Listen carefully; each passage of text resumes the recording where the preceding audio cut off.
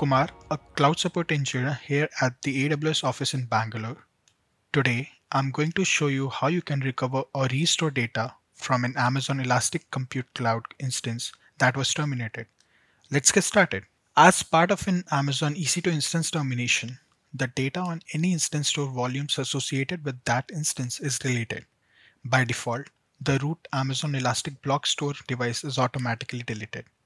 So it's not possible to recover either the original Amazon EC2 instance or any volumes that were deleted as a part of the termination process. However, you can use multiple methods to recreate the terminated instance. We can launch a replacement EC2 instance using Amazon EBS snapshots or Amazon machine images backups that were created from the terminated Amazon EC2 instance. Here, we can see that the instance production worker is in terminated state.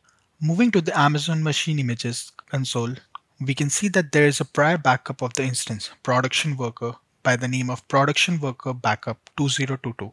So let's launch a replacement instance using this Amazon Machine image as displayed here. For more information on how to launch a replacement instance, click on the link in the description.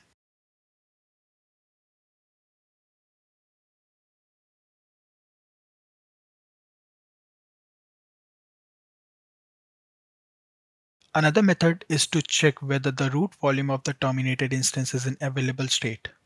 As we can see here in the EC2 console, the root volume of the terminated instance production worker is in available state in the volumes console. So we can attach this volume to another instance and further can access the data contained inside the root volume as shown here. For more information on how to attach an EBS volume to an EC2 instance, click on the link in the description.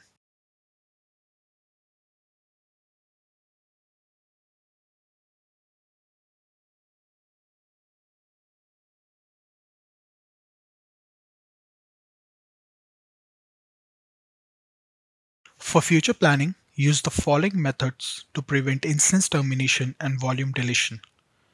Enable termination protection of the EBS volume when you launch an EC2 instance. If you enable this option and the instance is later terminated, then the EBS root volume isn't deleted. You can then launch a new EC2 instance from the available root volume.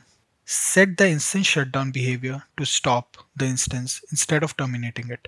If the instance is a part of Amazon EC2 autoscaling group, you can customize the termination policy or use scale-in protection. In addition to regularly taking snapshot and AMIs to back up the critical data, consider using termination protection to help prevent this issue in the future. You can also automate snapshot with Amazon Data Lifecycle Manager and AWS Backup.